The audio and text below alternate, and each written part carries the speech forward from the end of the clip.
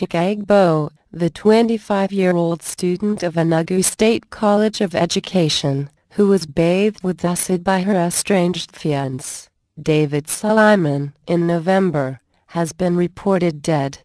Chika gave up the ghost early Thursday morning, on her hospital bed, at the burns unit of the Lagos State University Teaching Hospital, Ikeja.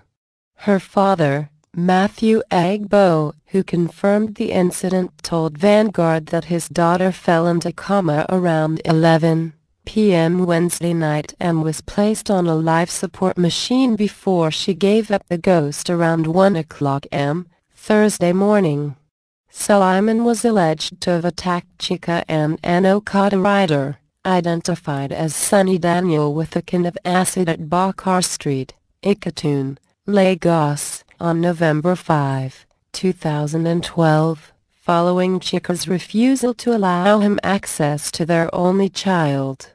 Suleiman, who was subsequently arrested by the police in Ikotun police station and was transferred to the homicide section of the State Criminal Investigation Department, SID, in Yaba, was later charged to an Abuja magistrate court where he was arraigned on a 2-count charge of attempted murder and causing grievous bodily harm. Magistrate Olatunji, who presided over the case, granted him bail of N500,000 with 2 sureties in like sum. The magistrate in his ruling stated that the sureties must be blood relations and must present evidence of tax clearance.